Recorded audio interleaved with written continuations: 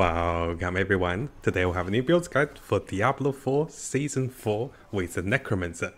Now looking behind me, I'm currently attempting a tier 50 dungeon with my Necromancer at level 88.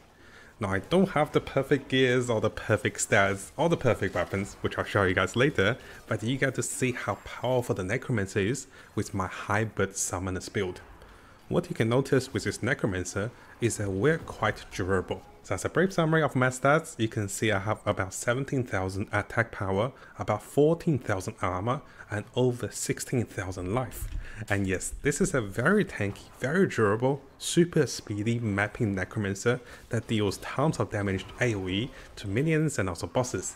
And as you can see on the map, each of my minions are pretty much one-shotting the enemy, and together with my golem as my biggest source of damage, this hybrid Necromancer deals tons of damage.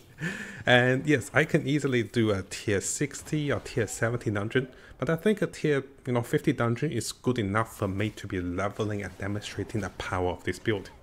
Now very soon guys, once I get to level 100, I'll be demonstrating the upgraded version of this build at tier 100.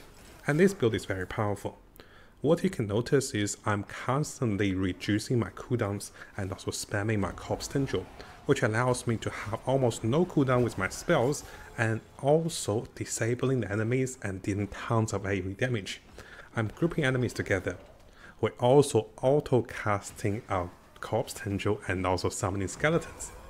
And then together with the ability to have a burst damage by using the Army of the Dead, this build is extremely powerful. So coming over here to the boss fight against the tier 50 boss. Now again, the Necromancers are extremely powerful simply because the amount of Necrominions that is inheriting our damage and the source of burst damage. And here I didn't even use my strongest burst damage, which is actually coming from my ultimate, which gives me tons of attack speed. And yes guys, this is a really fun build, and if you want to be leveling, if you want to be pushing for higher content, and if you want to be super tanky, speedy, while dealing tons of damage all around in terms of AoE and also against the boss, this is a really fun Necromancer build to be trying for the new season. Now similar to all of the build guide, what I do at the end of the video is I'll show you guys a replay of this entire run, and also the gears and also items I was using during level 88. So coming over to my character for the item choices, aspects, and also the choices of tempering. Now I'm in the process of making the build guide for you guys, so while updating this video, I'll be making the build guide on mobilities for you guys in the links below if you want to have a look. So right away you can see, the two-handed weapon ideally we want a high item power, but I was lucky enough to get a 2 greater effects on this weapon, so I kept it for now. I am rolling for minion attack speed. Summoning damage is not bad, you can also get golem damage.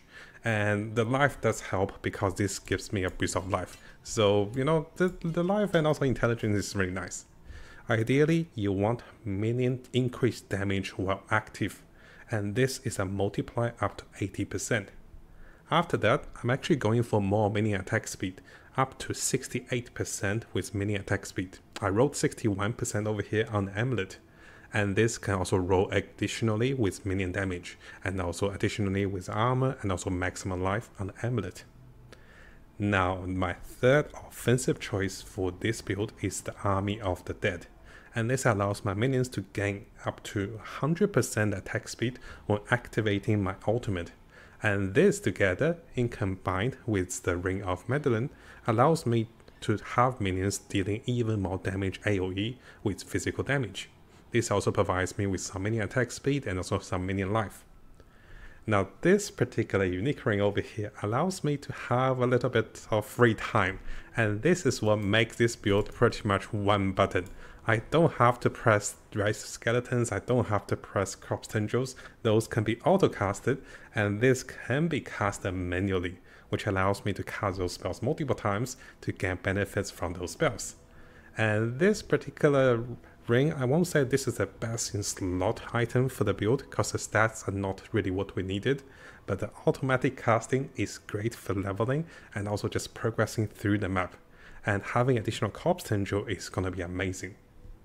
Now similar to having additional corpse tendril, this particular unique boots allows me to have even more chance of doing corpse tendril while it's on cooldown. So together with the ability to lower the cooldown of corpse tendril, we're casting corpse tendril automatically, manually, and also while it's on cooldown, we spam our spells to have even more chance of casting this spell, which is amazing for disabling enemies and also applying vulnerability. Now in terms of my helmet, I'm going with additional skeleton warriors and also skeleton mages, and this allows me to deal more damage with both the golem and also my skeleton minions. You can see that some of my choices of temporary, I'm going with summoning damage. And in terms of summoning damage, this will benefit both the skeletons and also golems. In the future, I might shift towards dealing more damage with the golems over the summoning damage, because that is a high multiplier. By the moment, you can see we deal tons of damage. Now defensively, I am going with additional armor, and this is massive. So if I take this chest off, guys, I'm on 4,000 armor.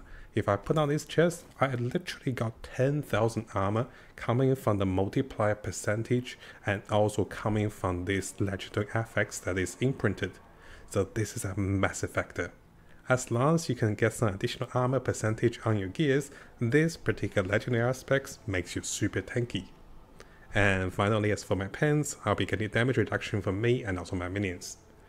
Now those are not going to be the best in slot legendary effects for the end game, but during the mid game while leveling from level 60 to level 100, those particular legendary effects are easier to find, and this should take you all the way up to level 100 and maybe all the way up to tier 100 using this setup. You're defensive, you're offensive, there's lots of utility, and you deal tons of damage. And you can always switch out of this ring should you want to be manually casting your spells to do even more damage or become even more defensive. Now here I forgot to mention that you might be wondering, hey Matt, how did you get those unique items? Well, we actually target farm 2 of those items in a few of the boss runs.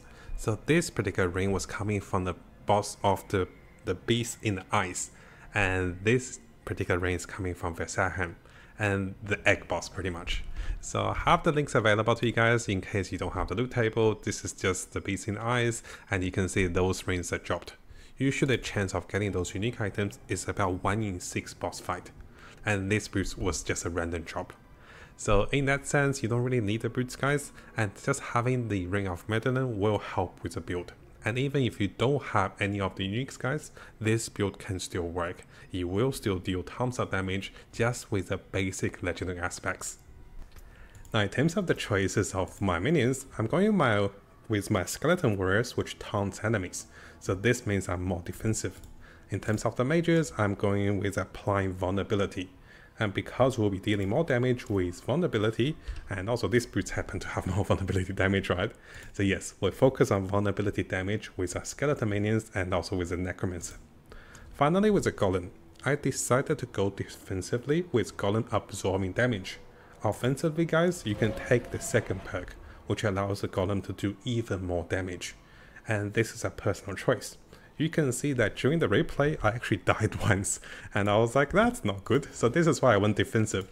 So if I didn't really die, I died from the explosion because I was too greedy to loot items.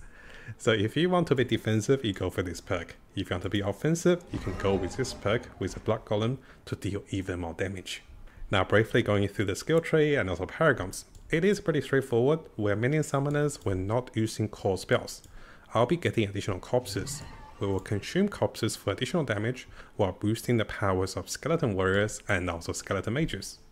While doing so, we're lowering the cooldowns of other spells with Decupify and also having additional damage against cursed enemies. Now I didn't go with additional movement speed for the Necromancer, because I don't think the 12% is that major.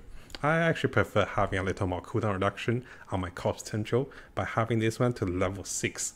So the additional level is coming out of this ring, which did not roll very high. So let's come back to this one. Now in terms of the rest of the spells, we're getting fortified by consuming corpses, and here we're going with all the minion perks over here, which makes us defensive and also offensive together with even more attack speed. In terms of the paragons, I'm using the Golem, the Corporal, the Exploit, and also Dread Razor. Now my glyphs are not level 15 at the moment, so this Exploit is not working. Once we get Exploit working, we'll deal even more damage.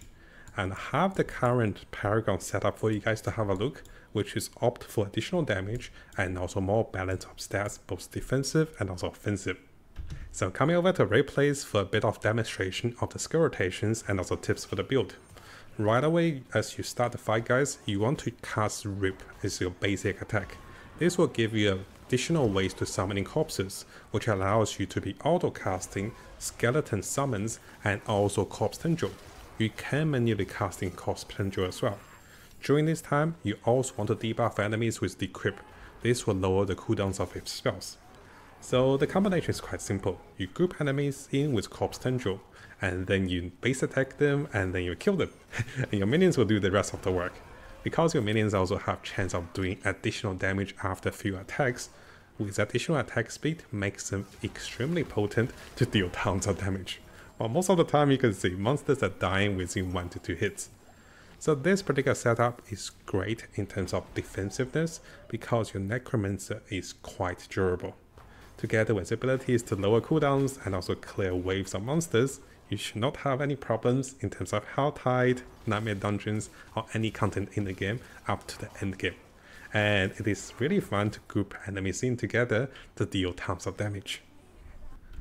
Now in terms of the boss fight, you do want to save your ultimate for a burst up to 100% increased attack speed.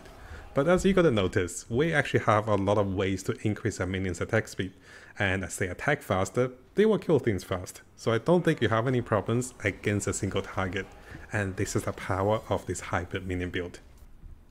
So hopefully you guys enjoy this particular build. I'll be updating this build onto my mobilistics guide, and this will be available for you guys to have a look in the links below. I'll also be constantly updating this build as we reach level 100 and to demonstrate to you guys on what we can do with this build in terms of a hybrid build, both using the skeleton minions, the golems, and also this particular ring. I'm still trying to find this ring in an upgraded version. This is currently a secret ring, but this still deals tons of damage.